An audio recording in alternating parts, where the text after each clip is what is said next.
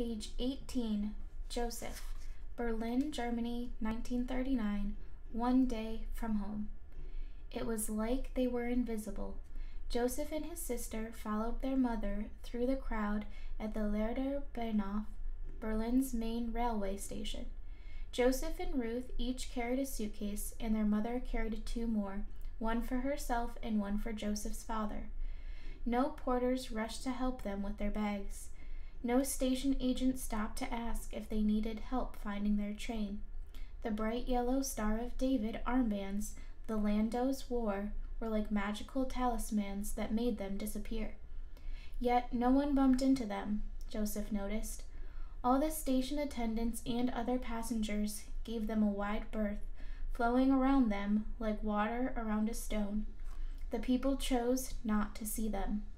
On the train, Josef and his family sat in a compartment labeled J for Jew, so no real Germans would sit there by accident.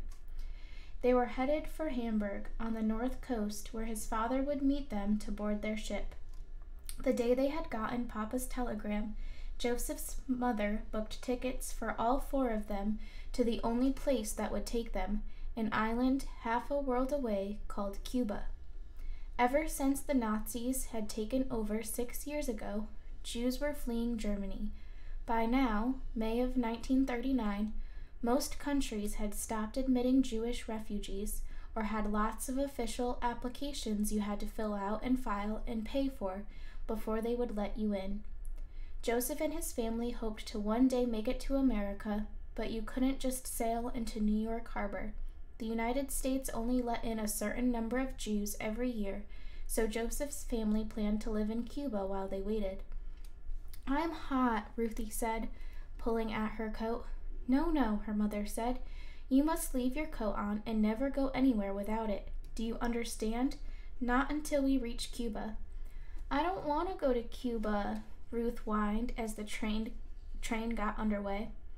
Mama pulled Ruth into her lap. "I know, dear, but we have to go so all of us will be safe. It will be an adventure." Ruthie would have started kindergarten that year if Jews were still allowed to go to school. She had bright eyes, wild brown hair cut in a bob and parted on the side, and a little gap between her two front teeth that made her look like a chipmunk. She wore a dark blue wool dress with a white sailor's collar and carried her white corduroy stuffed rabbit, Bitsy, everywhere she went. Ruthie had been born the year Adolf Hitler was elected Chancellor of Germany. She'd never known any other life except this one. But Josef remembered how it used to be, back when people saw them, back when they were Germans.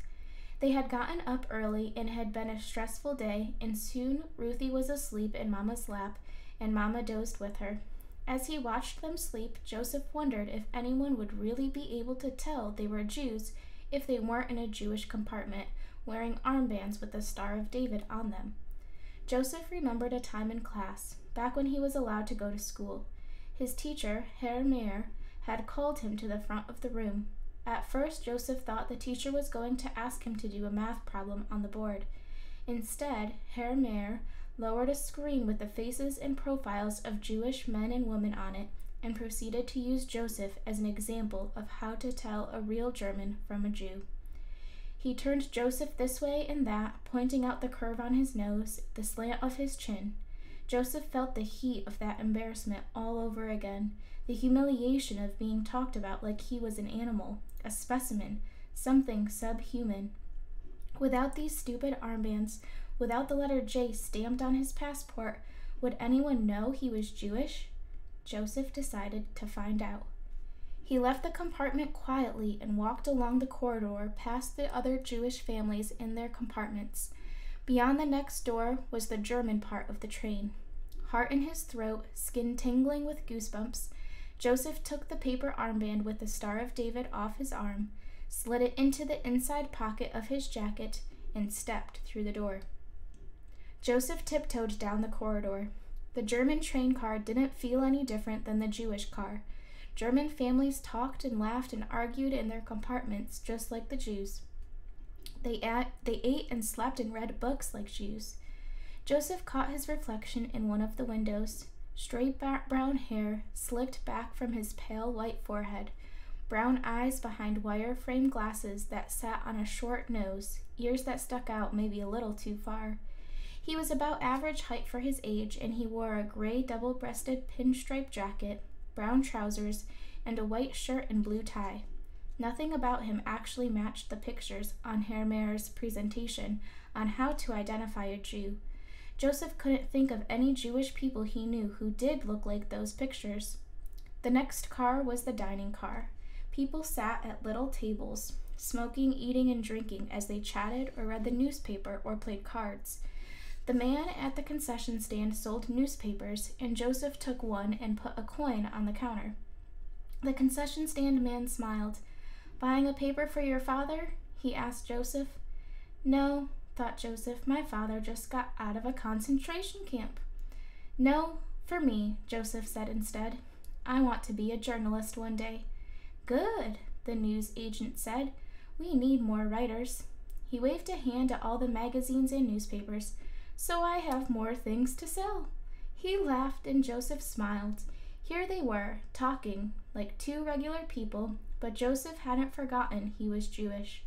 He hadn't forgotten that if he were wearing his armband, this man wouldn't be talking and laughing with him. He'd be calling for the police. Joseph was about to leave when he thought to buy Ruthie a piece of candy. Money had been tight since their father lost his job, and she would enjoy the treat. Joseph took a hard candy from a jar and fished in his pocket for another thing. He found one, put it on the counter, and paid for the candy. But when he removed the coin, his armband had slipped out too. It fluttered to the floor, the Star of David landing face up for all the world to see. A fist closed around Joseph's heart as he dove for the armband. Stomp. A black shoe covered the armband before Joseph could grab it. Slowly, shakily, Joseph lifted his eyes from the black shoes to the white socks, brown shorts, brown shirt, and red Nazi armband of a Hitler Youth. A boy about Joseph's age, sworn to live and die for the fatherland. He stood on Joseph's armband, his eyes wide with surprise. The blood drained from Joseph's face. The boy reached down, palmed the armband, and took Joseph by the arm. "Let's go," the boy said, and he marched Joseph back through the dining car. Joseph could barely walk. His legs were like lead, and his eyes lost their focus. After Herr Mayr had called him in front of the class to show how Jews were inferior to real Germans, Joseph had returned to his seat next to Klaus, his best friend in the class. Klaus had been wearing the same uniform this boy did now. Klaus had joined the Hitler Youth not because he wanted to, but because German boys and their families were shamed and mistreated if they didn't. Klaus had winced to show Joseph how sorry he was that Herr Mayr had done that to him. That afternoon, a group of Hitler Youth were waiting for Joseph outside the school. They fell on him, hitting and kicking him for being a Jew and calling him all kinds of names. And the worst part was, Klaus had joined them. Wearing that uniform turned boys into monsters. Joseph had seen it happen. He had done everything he could to avoid the Hitler Youth ever since, but now he'd handed himself right over to one, and all because he'd taken off his armband to walk around a train and buy a newspaper. He and his mother and sister would be put off the train, maybe even sent to a concentration camp. Joseph had been a fool, and now he and his family were going to pay the price.